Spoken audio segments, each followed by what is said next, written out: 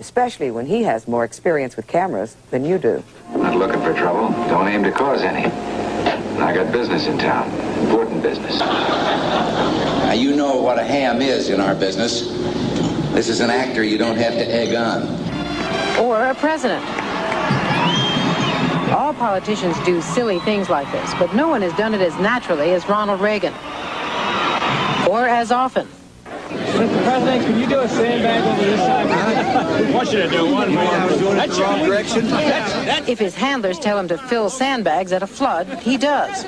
He's the public relations president, the master of the photo opportunity. Driving a tractor in Peoria beats trying to explain unemployment. You handled just fine. Sometimes it backfires. This stop in Boston was supposed to appeal to working-class voters until the president ruined his blue-collar image by suggesting that the corporate income tax be repealed. Reporters did ask about that, and the president's spokesman said, "Don't tell us how to stage the news, and we won't tell you how to cover it." But still, you begin to wonder, is there any there? Or is there life after the photo op? 17 inches of classic. Do we have a president or an actor playing commander-in-chief? No one is better at delivering a set speech.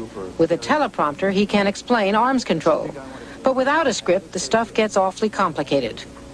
I don't know, but what maybe you haven't gotten into the area that I'm going to turn over to the, to the Secretary of Defense. The silos will be hard. Yes. How much does he know? Privately, his aides say not very much. He's smart, they say, but lazy. When he does try to explain things, they try to cut him off. Might be well to point out that the increase in defense spending, we have more than cut in half the increase over the Or find a way to take our eye off the ball. And we are holding it to 7%. Not one of the finer moments in journalism. When the networks complained about being tricked into carrying a not very newsworthy event, one White House official grumbled they want to run their game shows instead of our game shows. Stand by your man. For an even lighter touch, the White House turns occasionally to entertainers.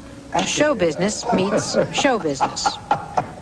When all else fails, the show goes on the road. But next time, let him get some rest.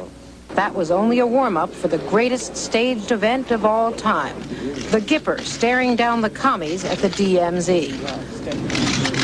It also gave him a chance to take a shot at the scene below.